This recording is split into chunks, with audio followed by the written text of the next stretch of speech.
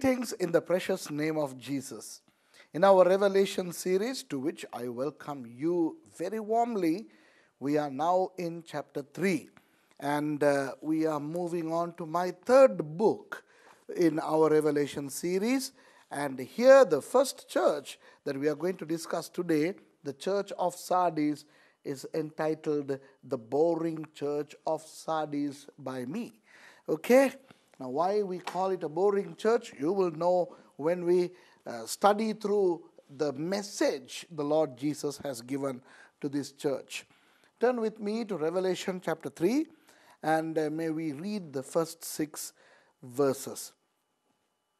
And unto the angel of the church in Sardis write, These things saith he that hath the 7 spirits of God and the 7 stars. I know thy works, that thou hast a name, that thou livest and art dead. Be watchful and strengthen the things which remain, that are ready to die, for I have not found thy works perfect before God. Remember therefore how thou hast received and heard, and hold fast and repent. If therefore thou shalt not watch, I will come on thee as a thief, and thou shalt not know what hour I will come upon thee. Thou hast a few names even in Sardis which have not defiled their garments, and they shall walk with me in white, for they are worthy. He that overcometh, the same shall be clothed in white raiment, and I will not blot out his name out of the book of life, but I will confess his name before my Father and before his angels. He that hath an ear, let him hear what the Spirit saith unto the churches. My dear friends, if you are following my teachings properly, you would have made a chart for yourselves in discussing the 7 churches, and pull it out, and let's start filling in the columns of this 5th church that we are talking about. Okay? Sardis. Let me tell you about the little town not too far from Smyrna, a very famous ancient town. In fact, Sardis was the place where in human history we have records of the first coins being minted rather, the first coins. And also you remember Xerxes of the Old Testament during the time of Daniel. He was there for some time, from where he waged war against his enemies. And we also know that it was a slightly hilly place, and very famous for its jewelry and its clothes. Now, two enterprises were abounding in Sardis. Number one, jewelry. In those days, people came to Sardis to buy jewelry, gold, silver, bronze, and various precious stones. And also that was a place where a lot of clothes were manufactured. So it was a commercial sort of place, not as rich as Corinth or Ephesus, but not as poor as some of the other cities that we have seen. Quite similar to Smyrna, I would say. You remember when we talked about Smyrna, they were okay, upper middle class people, because they were trading with myrrh. And Sardis also was a place like Smyrna, where the people were all in the upper middle class level, where they were not really poor, they were not hyper rich, but then they were not struggling for money. And quite busy because of its commerce. And that's where this church existed, which receives an interesting message of Jesus. Now, in our first column, then you would write the name of the church, and in the next column, you would inscribe the description of the giver, Jesus. How is Jesus described? These things saith he that hath the 7 spirits of God and the 7 stars. Now, the 7 spirits of God doesn't mean that there are 7 Holy Spirits, 7 spirits. I would want to, on this point, draw your attention to Isaiah chapter 11. Okay? A prophecy about Jesus' first coming, when he would be born. And I will read from verse 1, and let's talk about verse 2, which talks about the sevenfold Spirit. Now we must understand that the seven spirits here in Revelation does not mean seven spirits, but a sevenfold Spirit. Okay? Isaiah chapter 11 verse 1. And there shall come forth a rod out of the stem of Jesse, and a branch shall grow out of his roots. A very clear description of the Lord Jesus Christ. Verse 2. And the Spirit of the Lord shall rest upon him, the Spirit of wisdom and understanding, the Spirit of counsel and might, the Spirit of knowledge and of the fear of the Lord. Okay, there are the seven things. Let me count as I say this. Okay, number 1, and the Spirit of the Lord. Okay, Spirit of the Lord is number 1. Okay, shall rest upon him. The Spirit of wisdom, number 2. The Spirit of understanding, number 3. The Spirit of counsel, number 4. The Spirit of might, number 5. The Spirit of knowledge, number 6. And of the Spirit of the fear of the Lord, number 7. Now that's the sevenfold Spirit Jesus had when he was born on this earth. And here, Jesus is, in Revelation 3, Jesus is reminding that he is the one who has the sevenfold Spirit. What did he do with the sevenfold spirit when he had the Spirit when he was a human? It was through that Holy Spirit that he gave regeneration to those who believed him. Without the Spirit, the people would not receive regeneration. Why? Because Jesus himself said, unless you are born in water and Spirit, you shall not enter the kingdom of God. So my dear friends, the Holy Spirit which was on Jesus made him do all what he did when he was on earth. And here Jesus is reminding about that. Now he has the sevenfold Spirit and the 7 stars.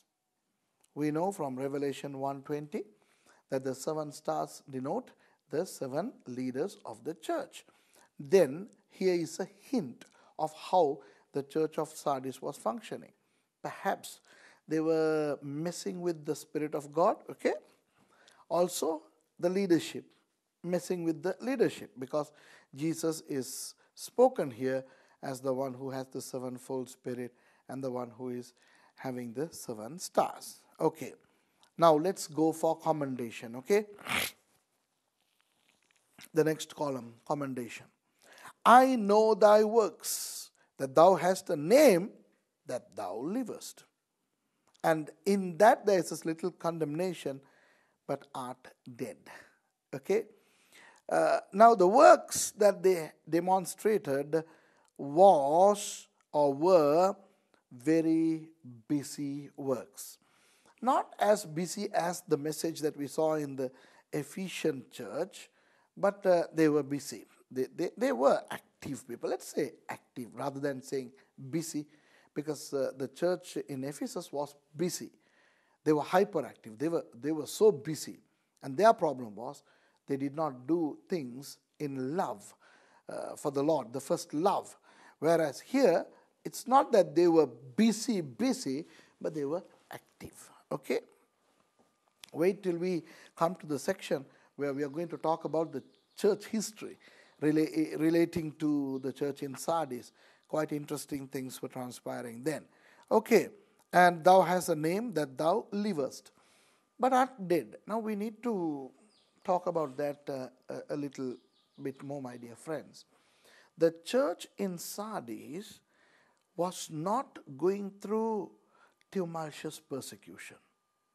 And therefore they could exist as a church. They could show forth their programs to others. They could advertise. They could evangelize. And they could hold prayer programs, fasting and prayer programs, worship programs, that program, this program, and the other. And therefore, those who lived around Sardis, in other villages, other towns, may have enviously looked at the church in Sardis thinking, wow, only if we could perform like them, only if we had the freedom to do what they are doing. Just like today, my dear friends. I come from Sri Lanka. And in this country, you cannot do everything freely. You cannot go and preach the gospel openly. You cannot hold gospel meetings unless through special permission. And also in the cities, where we are in a village, quite difficult to preach the gospel and to hold programs.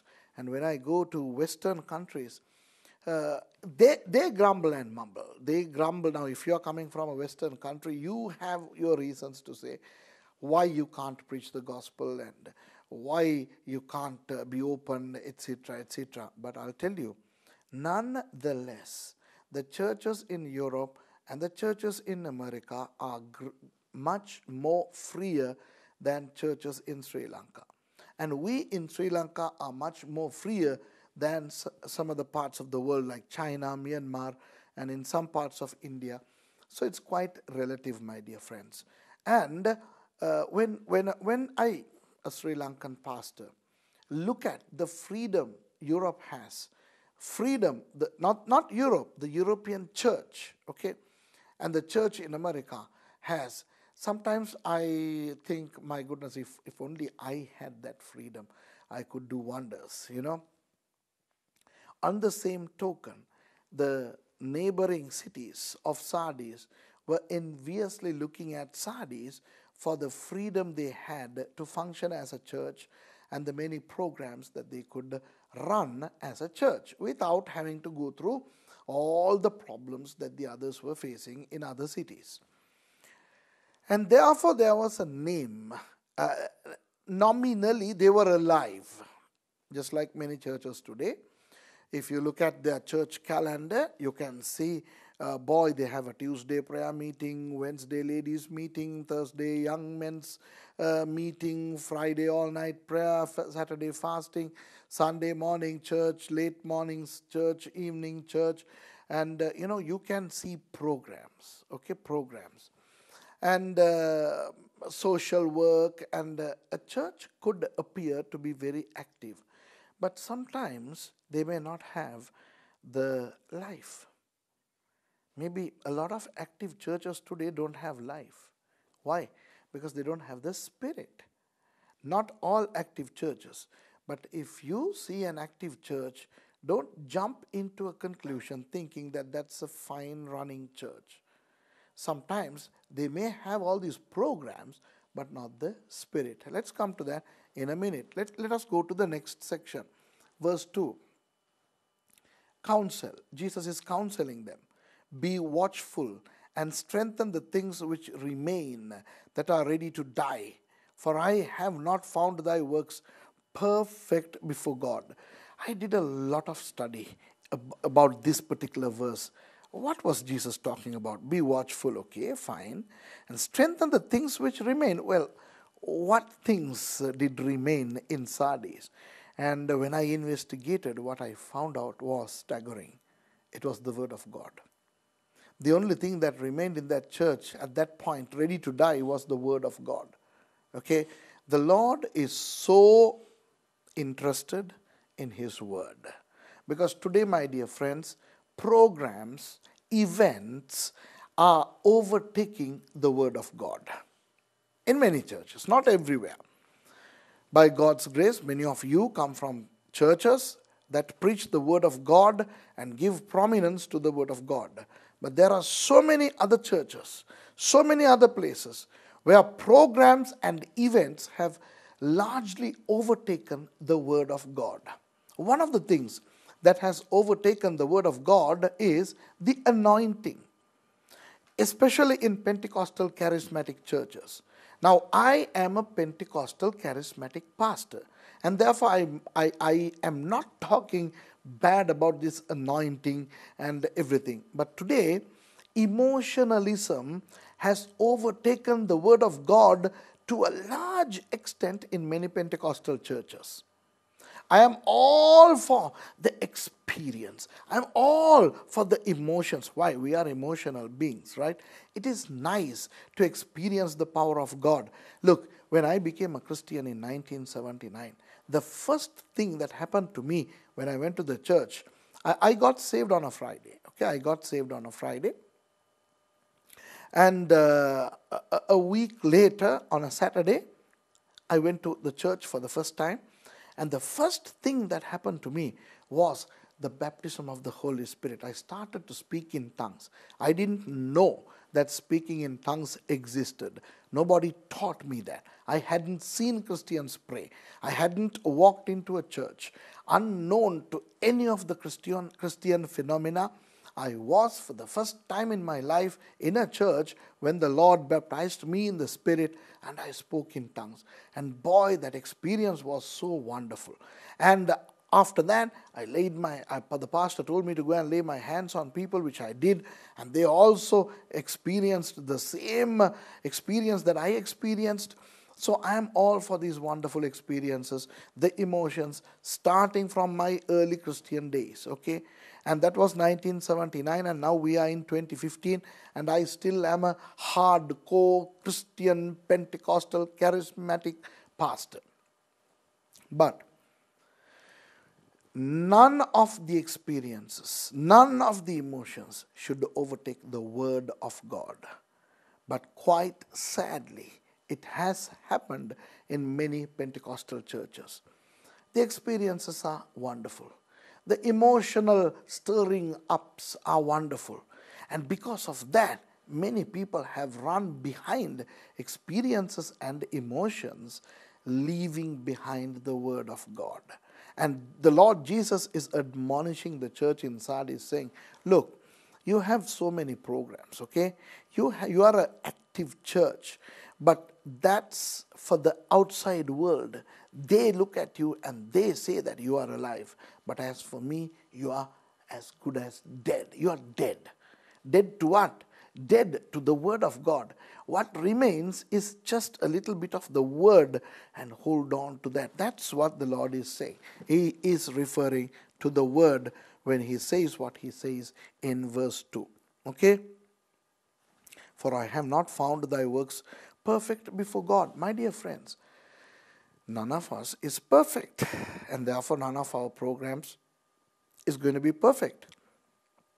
What then did Jesus say when He said, I have not found thy works perfect before God? This is what He says. Whatever you do, may what you do be backed by the Word of God. However interesting, attractive, fruitful the program might be, make it backed by the Word of God. And today, in many Pentecostal charismatic churches, a lot of experiences are there, a lot of emotions are there, a lot of things entitled anointing are there, but most of them are not backed by the Word of God. Many people see visions that are not backed by the Word of God. Many people claim to have dreamt dreams that are quite contrary to the Word of God. There are so many people in the world now who claim to have gone to heaven. And they say, I went to heaven, I saw the Father, and not too long ago, an Indian preacher said that he and his wife were in Jerusalem, and the Father Himself descended to meet them. Now, these are quite contrary to the Word of God. Okay? And I was listening to another Indian preacher, a very famous one, and he was saying that he knows of a person who is living in Tibet, and he's over 400 years now, because Jesus came and took his heart away and put a new heart and said, you are going to live till I come. Now, these are quite anti-biblical things. They are not supported by the Bible. But there are people who, having heard these things, scream and yell, wow, praise the Lord, amen, hallelujah. And then I saw some people trying to demonstrate the power of God on stage. You know, there was this guy who drew a hypothetical line with his foot, and he said, "This is the line of the Holy Spirit. Now you guys try cross and come to me." And when those guys came, they demonstrated as if they hit a wall and they fell. These are all quite anti-biblical stuff. They are not substantiated with the Bible. And that is why we need to be very careful that these works are not perfect. Any work is made perfect if only backed by the Word of God. Are you with me? If you have gifts, if you have the abilities to perform miracles, signs and wonders, wonderful. I believe in them all. But make sure that whatever you do are backed by the Word of God, for it only when it's backed by the Word of God that the work becomes perfect in the sight of God. Things that are not backed by the Word of God may be attractive to people. People may just come flocking into your church, but then it's not perfect. The church in Sardis was like that. Their work was not perfected by the Word of God. Okay, my dear friends, now let's go to verse 3. Remember, therefore, here's the counsel again, how thou hast received and heard. How you got the word. Okay, he's talking about the word. And hold fast and repent. Remember how you heard the word. Hold fast to the word and repent and come back to that word. The word repentance here doesn't mean repent for salvation. Okay? It doesn't talk about salvation. It's talking about repenting to the word. There are two repentances, my dear friends. In fact, three, but let me talk about the main two. The first repentance is when we repent of our sins and accept Jesus as our personal Savior. Okay? That's our first repentance. And after that, we need to live a life that would make us repent from time to time as we know that we have errors in light of the Scripture. So repenting to the Word of God. When we learn things that we hitherto have not known, then we repent and come back to the Word of God. Okay? Start doing things according to the Word of God and stop doing things that are contrary to the Word of God. So we need to live a life of constant repentance. The more we learn the Word, the more we repent, and the more we repent, the more we are purified, and the more we are purified, the more we become the people of the Word of God. Okay? That's the repentance. Of course, there's this third kind of repentance where we repent when we commit sins and mistakes.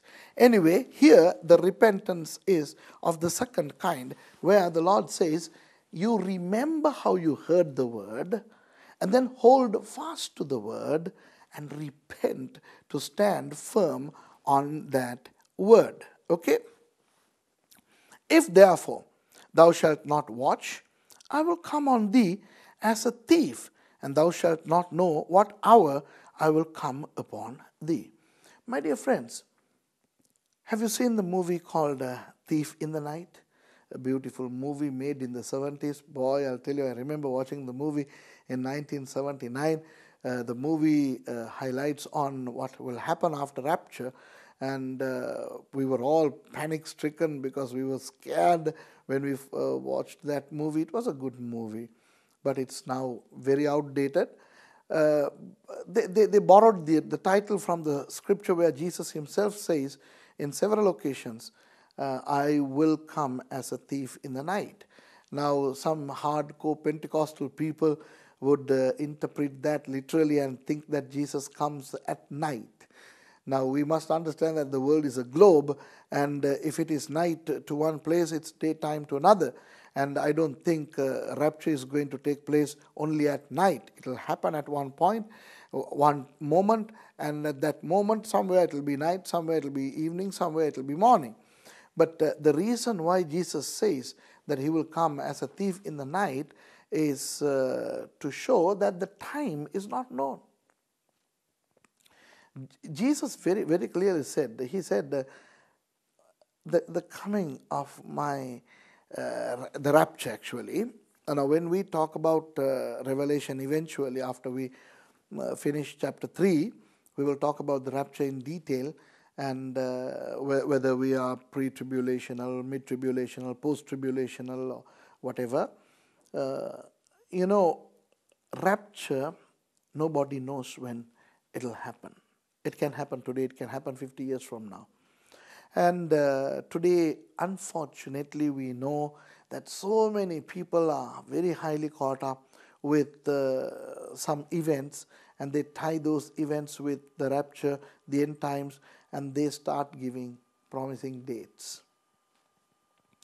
They said, Jesus will come in 1982. He never came. Then they said Jesus will come in 1996. He didn't come. Then people said he will come in 2007. He didn't come. Then in 2012, May 27th, somebody in America, they were advertising and they said Jesus is coming. He didn't come. And now this is 2015. I'm talking this on the 2nd of October. And just a few days ago, on the 28th, was the final blood moon. And people said that's when Jesus was going to come. And Jesus didn't come. And I am still recording on the 2nd of October. Now, I am not somebody who dismisses the signs that the Lord has promised in the Scripture. But I am very careful in trying not to read too much into these signs and start predicting dates. Of course, we live in the last days. I believe that we live in the last days. But then how do you define last days? In our terms or in God's terms? In God's terms. And if we say, Lord, how many days are there for you to come? He'll say, maybe 1 or 2.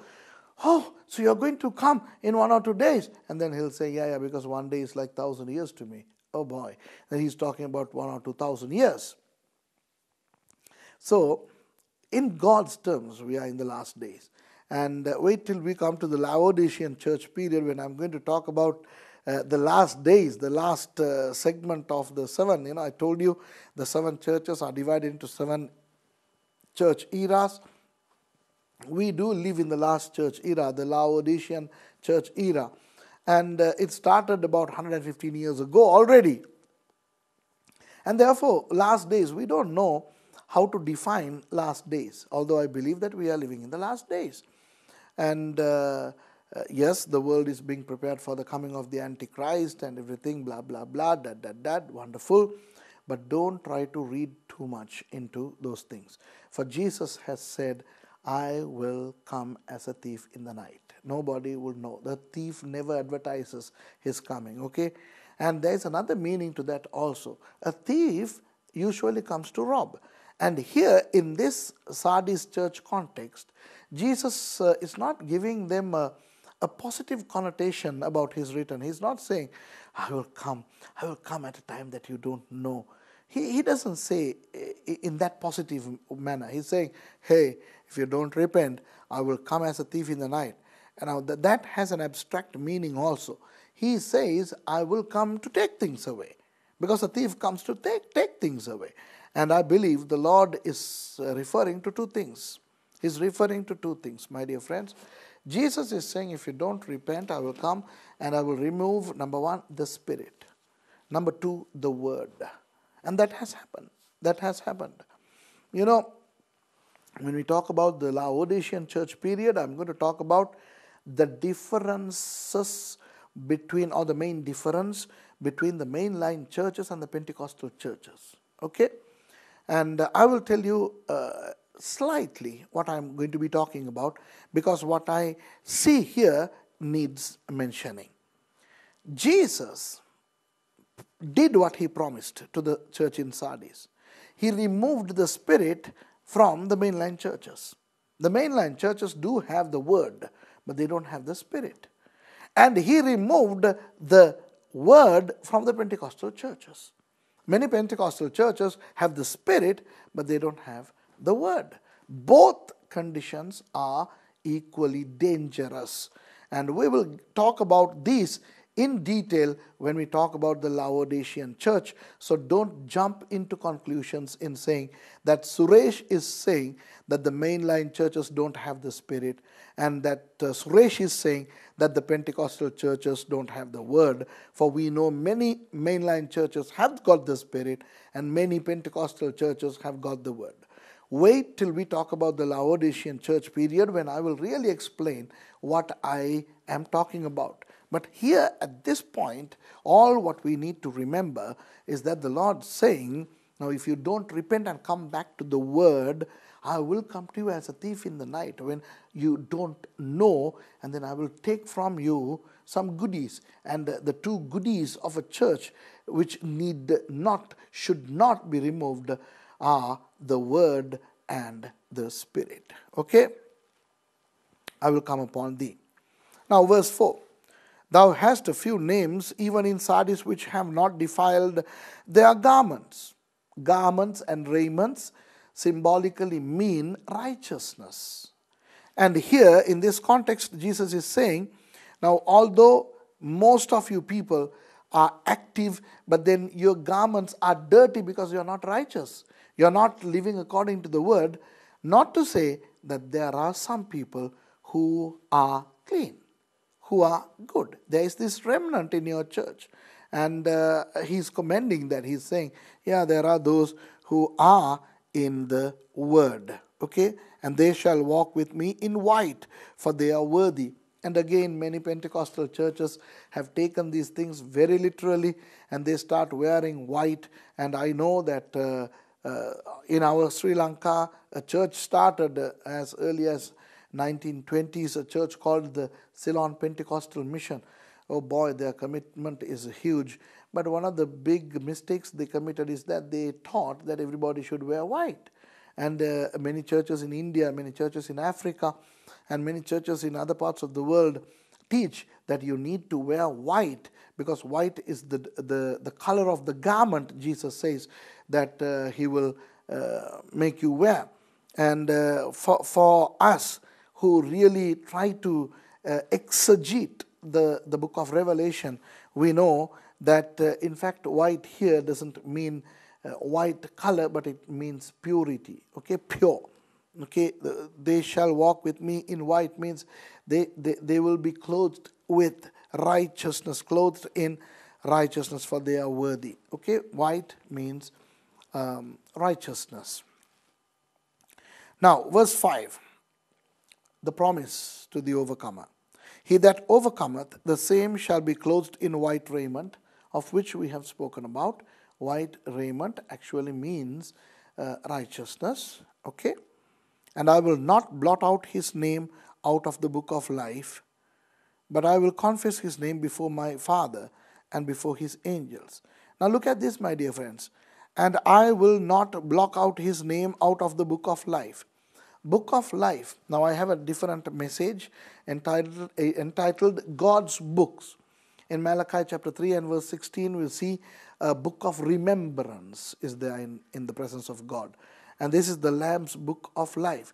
And the Lamb's book of life is a symbolical expression to say that these people will live eternally with Jesus. Okay? It's a symbolical meaning. And symbolically talking, when we become Christians by accepting our Lord Jesus Christ as our personal Savior and Lord, our names are jotted, written on the Lamb's book of life. Okay? Because we are saved, and from that moment onwards, we are able to go to heaven. But the Lord Jesus says that there is the possibility of the name being blotted out of the book of life. Do you see that? The possibility is there for the name to be blotted out.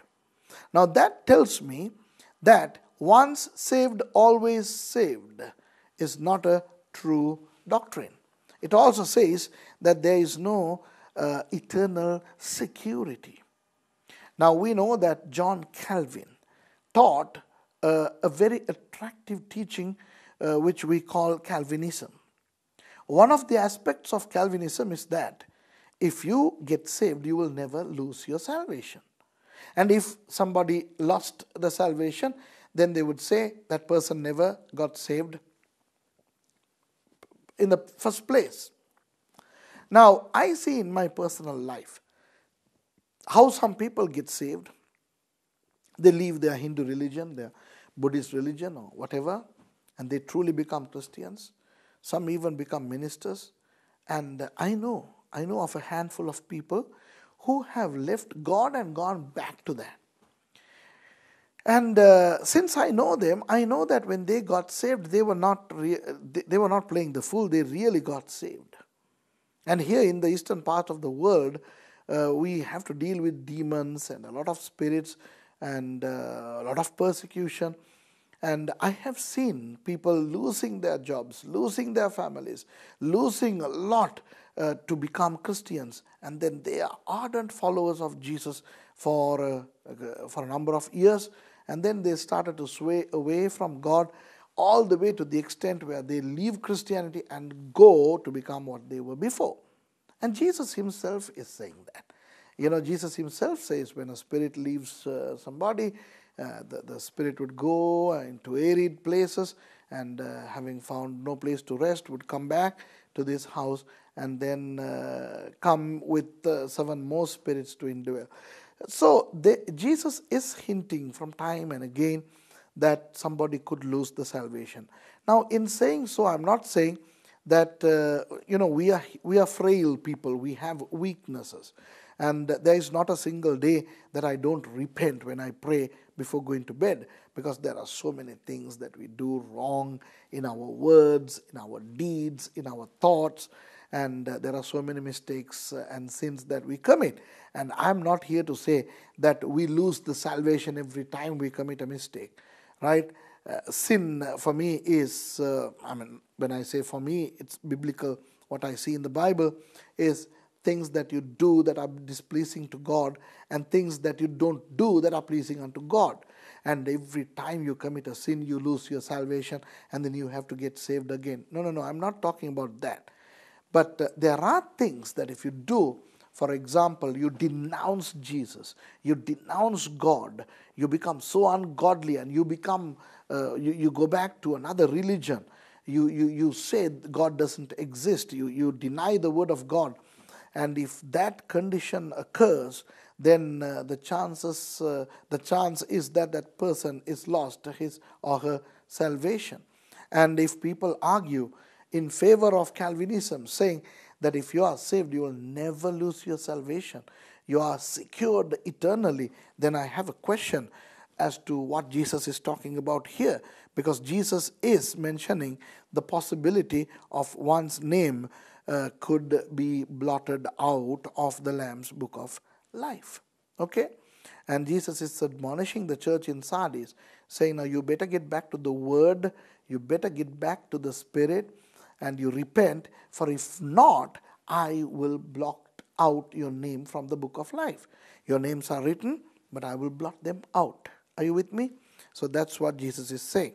But if you overcome, then I will confess your name before my Father and before his angels.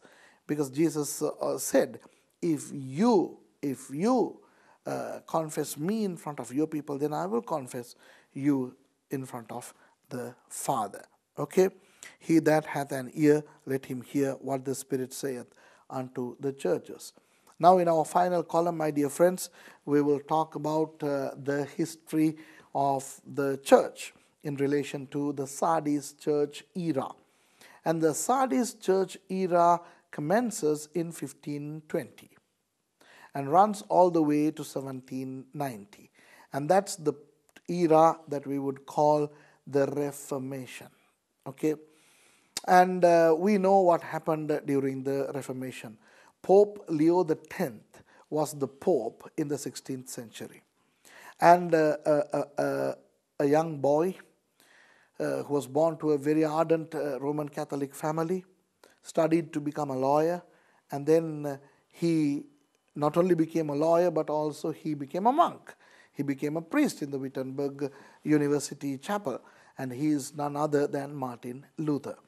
And Martin Luther was a very ardent follower of Catholicism. And he was a little bit disturbed over what Pope Leo X had done in the sales of indulgences. Remember, I told you about the sales of indulgences of the Roman Catholic Church, where you could purchase beforehand the the sales of indulgences. And so if you commit a mistake, a sin against the Catholic Church, you can pay those tickets and get away with it. Okay? And he was quite a bit perturbed over that, because back in Rome, Pope Leo X needed to complete the St. Peter's Dome. He needed a lot of money in the Vatican, and that was why the sales of indulgences were very much promoted, to the extent where Martin Luther was disturbed. And once Martin Luther decided to visit Rome, and he undertook the pilgrimage starting from Wittenberg. He went down to the south of Germany, and then through Switzerland into Italy, and then he made his way to Rome. And every time he stayed overnight in a monastery, he saw that the further south he went, that the monasteries were becoming more modern, more comfortable, and more luxurious. And by the time he reached Rome, he was completely fed up, because he didn't see the ardency, the commitment, the simple life that he and the people he knew back in Germany experienced. The Catholics, the Pope and the priests were all having a very luxurious life. And when he returned back to Wittenberg, he was a little bit perturbed. And he was well versed with Greek. And therefore, he laid his hands on a Greek Bible. Now, up until then, they were reading the Vulgate, the Latin version of the Bible, translated by Jerome, the church father, in 404 AD. And for the first time, he started reading his Bible in Greek. And what did he come across? He started reading in Romans, the just shall live by faith. And it was a new phenomenon for him. Wow, I have never seen this. And then he started reading the word reading the New Testament in Greek. And then he came out with 95 theses that were completely different, contrary to the teachings of the Roman Catholic Church. And he posted the 95 theses on the Wittenberg church door, and he said, anyone who walks through these doors into my chapel should believe these 95 theses. If not, don't come. And then it became a big problem. And the Roman Catholic Church labeled him as a protester, protesting against the Roman Catholic norms. And that's how they began to be called the Protestants. Okay, the first Protestant church was the Lutheran Church, which even today exists. Okay, now my dear friends, simultaneously, a man called Zwingli, who didn't have any relationship with Martin Luther, he was fed up with something else in Switzerland. He was a man from Switzerland, and he brought Reformation in Switzerland. Then we know John Calvin, John Knox in Scotland, John Calvin in England. These people quite simultaneously, and then a guy called Christian IV in Scandinavia. You know, these people brought Reformation around the same time in Europe. Now, I believe that the hand of the Lord was in this. This was not something which sparked by one individual called Martin Luther. The Catholic Church began to say that this guy, he wanted to get married, he wanted to start living a luxurious life, and that's why he protested against the Roman Catholic Church. No. Simultaneously, God raised up people from various countries to stand against the hitherto functioning Roman Catholic Church and go back to the Word. And my dear friends, this happened in 1526. The 95 theses were posted on in 1526. What happened? The world began to move from its Roman Catholic precepts into Reformation. In other words, as we read in verse 1, that thou hast a name that thou livest. They began to demonstrate life in the church. The church has started to wake up. The church has started to resurrect, rise again from the dead condition. Okay? But Jesus says, still for all, you are dead. Why? even today, my dear friends, the Lutherans have not gone beyond the 95 Theses. Okay, the Anglican Church has not gone beyond that. Of course, Reformation was wonderful. At that time, it brought Renaissance to the world. Wonderful.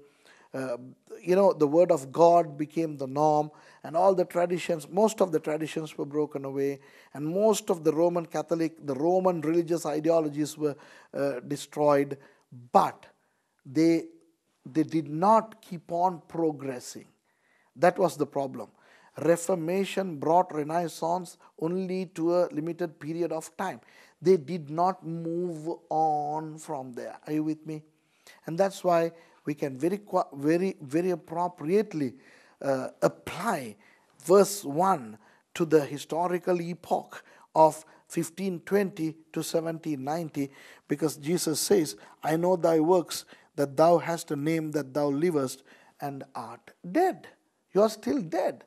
Now people think you are alive. Even you think you are alive, but you are still dead. You need to wake up more. You need to rise up more. Do you know that the Roman Catholic Church it had forbidden reading of the Bible by the lay people earlier on. But in 1546, the year Martin Luther died, they added 6 more books to the Catholic Bible. And that is why today in the Roman Catholic Bible, we have 72 books over against the regular 66 books of the Bible. It was during this period, my dear friends, that the Jesuit order was formed of the Roman Catholic Church. And today, in 2015, we have Pope Francis, the first Jesuit Pope history has ever seen. Anyway, the church era, it was the time when all the churches in Europe were fighting. The Roman Catholics were fighting against the Protestants, and the Protestants were fighting against the Roman Catholics. And it was the time when King James of England, he was a bad guy, not a good guy, but then he wanted to please the people, and he wanted to give them an English translation of the Bible.